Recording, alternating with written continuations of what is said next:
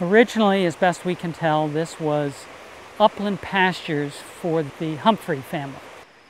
My dad used to ride his horse all up through here, and this was, of course, all open land. And he loved it and had a dream of having some land up here of his own. And finally, in 1939, having just been married to my mom, he got word that the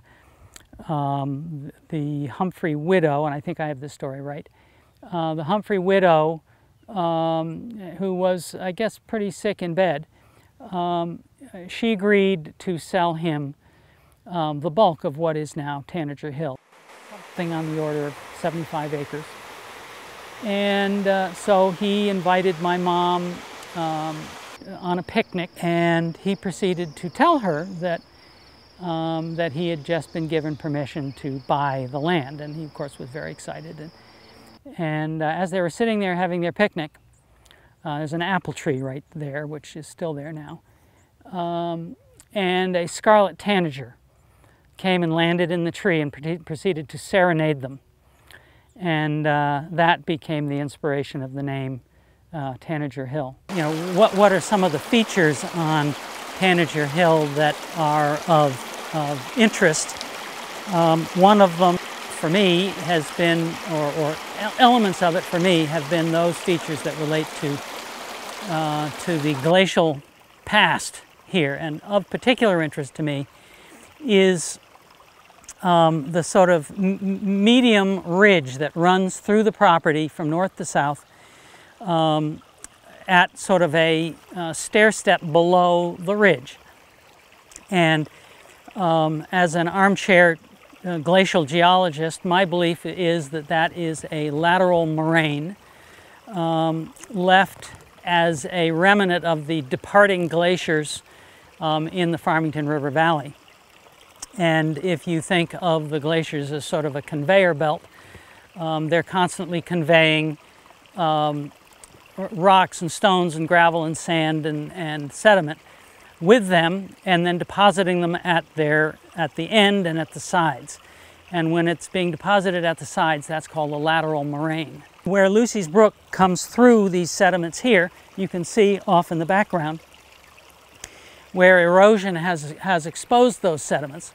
And those sediments are what is known as undifferentiated till, which is to say that they are composed of clay and sand and silt and gravel and pebbles and rocks and stones and all mixed together in no particular order and without any sorting. And one of the ways that that would happen is in the case of a lateral moraine.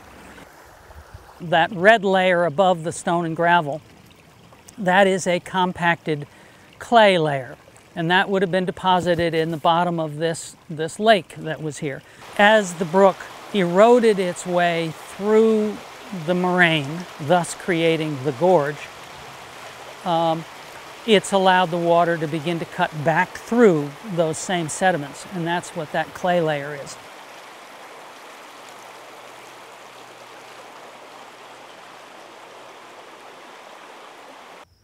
Of interest has, to me, and I think maybe to others, is the question of the intersection of man and nature on this property. This property would have been farmed and it would have been heavily grazed in the 1800s and beyond, probably up until about 1910 or 20. As we all know, New England grows rocks, and so the farmers would have been grazing cattle and sheep and whatnot in here, and as a result of that disturbed ground and frost heaving, there would have been a lot of rocks that would have come to the surface. So every spring, you know, the advantage of having big colonial families was they'd all come out with the wagon and the horses, and they'd go through the field and they'd pick up all the rocks. And they would take them and they would dump them in some place that was either useful or where they could be put out of place. And this field has a lot of evidence of that. There are some rocks left in it, of course, some of the bigger ones, but off to the perimeter on the downhill side, there are large piles of rocks. Then there's also the question of, there are several ponds here, and the question becomes that of, are these ponds man-made or were they glacial features? The one pictured here, there's debate as to whether this was a man-made pond or whether it was a kettle hole. If it were a kettle hole, that would have been a glacial feature. It also could be that that hole was a natural kettle hole, but then subsequently enhanced by a farmer to produce water for farm animals. This is our family's favorite apple tree, and a great testimony to the will to survive. I can't exactly gauge how old this tree would be, but if you judge by the bottom of the trunk, you know, it's a good 2 feet in diameter or more. That's a very old tree. It's completely hollow inside. You can stand up inside it, but yet it still has one strong leader that is desperately turning out apples, and it is prodigious in the number of apples that it produces, and they are delicious apples. There are times of the year when the apples are beginning to fall that you'll just see deer out here under the tree. They'll stand on their hind legs to reach as high as they can to get the ones still on the tree, and the tree very often is just bright red with these apples. It's pretty cool. You know, part of the history of this piece of property, which is kind of fun, is the period of time. And this would have been sort of leading up to the 1850 or so, which was the advent of the Bessemer process for making steel.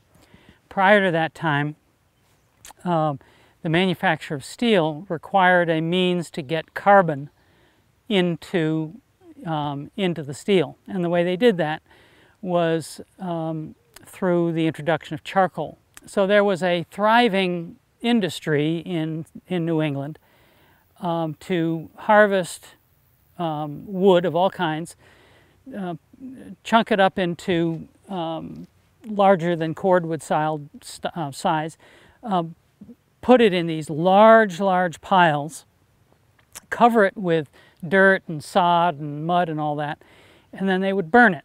And they would burn it in such a way that they would create charcoal. The colliers, who were the charcoal burners, would make these big flat platforms. I'm standing on one now, a big round circular flat area, and that is where they would bring all the wood and pile it up. And there are several of these on the property. Yeah, for the colliers, or the charcoal burners, it was not a particularly glorious life. They would work weeks to assemble one of these big piles. If you were to scuff through the grass here and into the soil, you'd find that the soil is very black, and that's left over from the charcoal burning process. Wildlife, as you might imagine, plays a prominent role at Tanager Hill, and you know, just about everything that you can imagine we have seen or experienced up here. Obviously deer, they're just all over the place. Bears, mountain lion, believe it or not, have been up here. I woke up one morning to find a young bull moose looking in our kitchen window. You know, bobcat all over the place, obviously turkeys, coyotes are numerous, on and on and on. I'm Sally Rieger, and I'm a board member of Simsbury Land Trust, and I chair the stewardship committee for the Land Trust. I'm also involved with the Lower Farmington River Salmon Brook Wild and Scenic Study. I've been involved with that since April of 2007, and that was the brainchild of the Farmington River Watershed Association with which I work. So there are 3 conservation organizations that are local that I'm involved with. Tanager Hill property is a very important property to the Simsbury Land Trust. For one thing, it's a very, very beautiful, large property with a mix of forest and grassland. And one of the things that the Land Trust tries to do is to protect some of the landscapes that are the beautiful signature landscapes of the town of Simsbury, and this is certainly one of them. But it's important for other reasons also. Its ecological value is enhanced by the fact that it is contiguous to the Land Trust Owen Mortimer property, and that property abuts town property. The Tanager Hill property, if the Land Trust is fortunate enough to acquire it, that property abuts Penwood State Forest, so it makes a very large, contiguous, open space, natural area with a diversity of forest land, stream, pond and lake, and grassland. And grassland on the Tanager Hill property is especially important in Connecticut because that's a type of habitat that is in decline in Connecticut, returning to forest or development. To preserve certain grassland species, you need to have the grassland available. And thinking about the interests of a group like the Lower Farmington Salmon Brook Wild and Scenic Study, water quality is one of the things that both the study group and the Farmington River Watershed Association care about very much. If Tanager Hill were developed and there were houses and roads in there, there would be a lot more surface that can't absorb water and let the water run through the ground and filter. As it is, the water in Lucy Brook on Tanager Hill runs down into a wetland. It is pretty clean water because it comes out of the pond called Lake Louise at Penwood and has no significant development along it, so it goes into the wetland and then infiltrates into the river and is a good source of clean water for the river, which is important both to the Watershed Association and it's important to the study.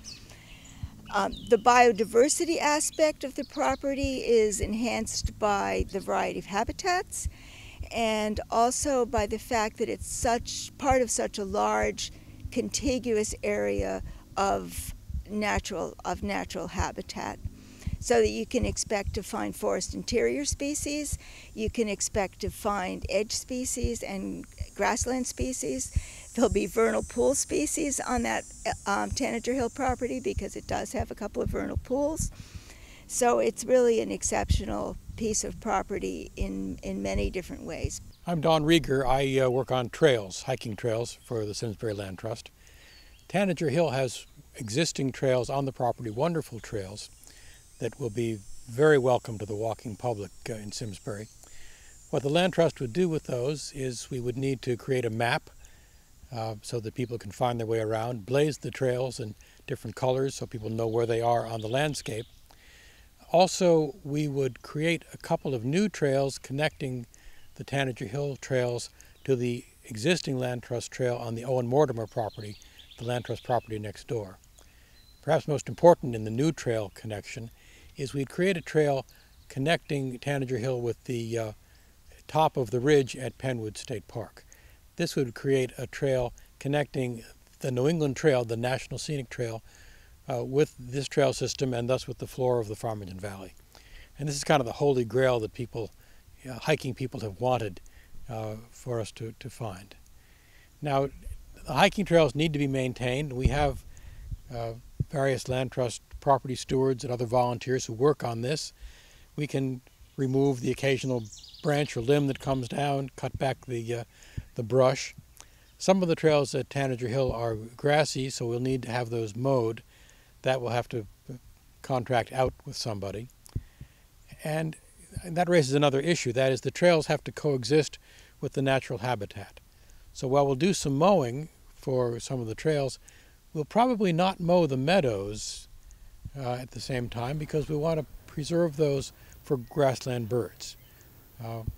We want the public to use the trails, to be welcome there, enjoy it thoroughly, but we need to manage the whole business in a way that is consistent with our mission to conserve the land and to provide habitat for wildlife. The pastures that we are in right now, these would have been grazed by the original owner up until yeah, probably 19, I don't know exactly, but 1920, 25, 30, something like that. The cows would eat what they want to eat, and they would leave behind all kinds of things, such as cedars, birches, black birches. And by the time my folks bought this property in 1939, succession was already pretty much beginning to do its thing in these fields. And there were a lot of young cedars and birches. And by about the early 60s, the forest was really reclaiming these pastures completely. To take a walk through here was, there was very little open land left. So my dad had somebody come in here and clear this in an attempt to get this back to the pastures as they would have been actively used in the, let's say, 1880s, 1890s, that kind of thing. So, and it has been a labor of love since then to sustain that with an annual mowing program. Well, of course, with a property of this size, the stewardship task, the trail stewardship task, is a pretty big one. There's a lot of mowing. There's the power line cut where we have an existing trail that needs to be mowed. So it's an expensive business, and the land trust will need to be very wise in marshaling its resources, saving money, putting it aside for years to come to assure that we do the right thing by this property.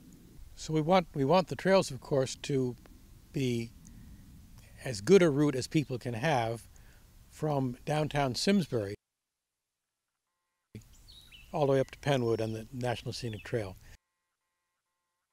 And so one of the new trails we would create would go through the woods towards the bottom of the property and connect with Owen Mortimer. So people could walk from the Flower Bridge part of Simsbury and get in the woods pretty much right away on East Weetog Street and not walk on the road. We'd have a trail through the woods that would provide the safest and most enjoyable walking route from Simsbury to the top of the ridge. My name is Claire Kane. I'm the Trail Stewardship Director for the Connecticut Forest and Park Association. And CFPA manages 825 miles of hiking trails across the state of Connecticut. Everything from short loop trails to longer linear trails that offer multiple day hiking adventures. So we work regularly with our local partners and landowners to preserve the trails so they're on the landscape forever, and we are really interested in connections to local communities, connected open space, and creating a recreational system that will be around for a long time and offer the folks of Connecticut a great outdoor recreational opportunity free of charge, and a great way to experience the wildlands and woodlands of Connecticut. The Tanager Hill property is so valuable and so special because it is part of a contiguous open space on the western side of the Metacomet Ridge. I mean, not only does it connect to Penwood State Park, it connects to existing land trust property, and this piece would just expand that green corridor for animal migration, bird migration. It's really a block of protected land that is really rare in such a developed part of the state. We really feel like this property is such an important link between Penwood State Park and downtown Simsbury. Being able to connect the Farmington River, which is, wonderful and scenic and special in all of its own ways, to a property like Tanager Hill and then on to a property like Penwood is really fantastic and really rare. I mean, it's very rare that you're able to actually connect from the valley to the top of the ridge, and a hiker can experience all the zones in between that they might cross on the way.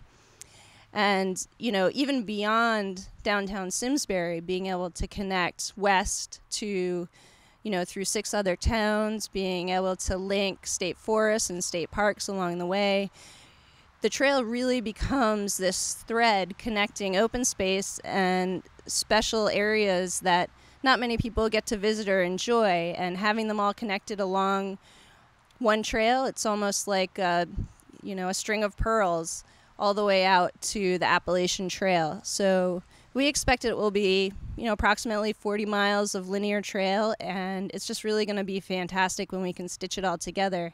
And this first piece, Tanager Hill, is, really the keystone to the success of the whole project. CFPA really finds our partnership with local land trusts like the Simsbury Land Trust really valuable. I mean, I don't think we could accomplish the conservation priorities that we have for the state without the support and assistance of land trusts that really are invested in their local communities, that really understand the important treasured lands that need to be protected right in their hometowns.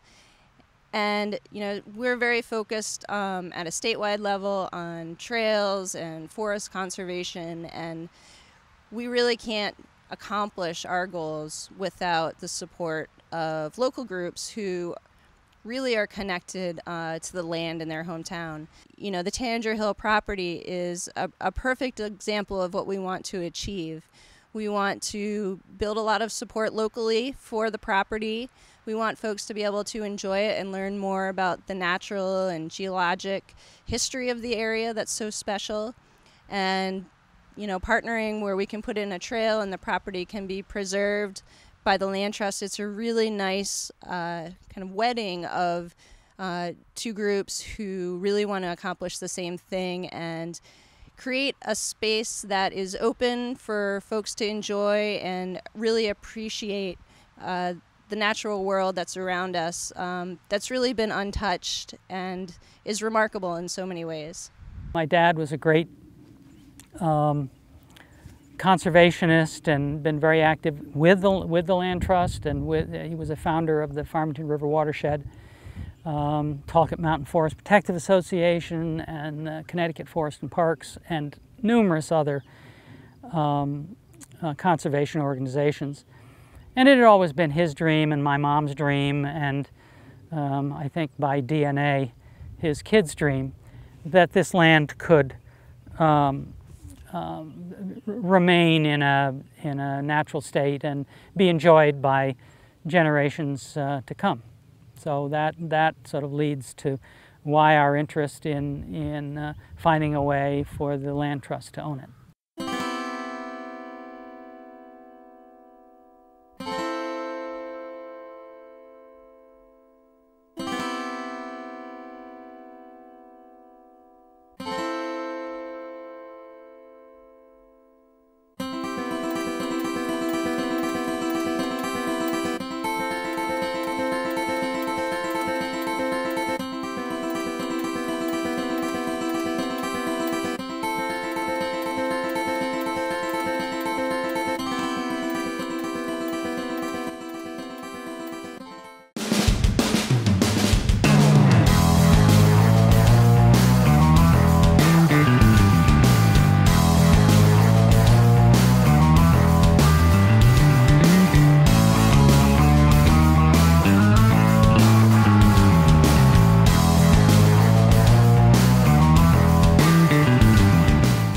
Funding for Simsbury Community Television is provided in part by contributions from viewers like you.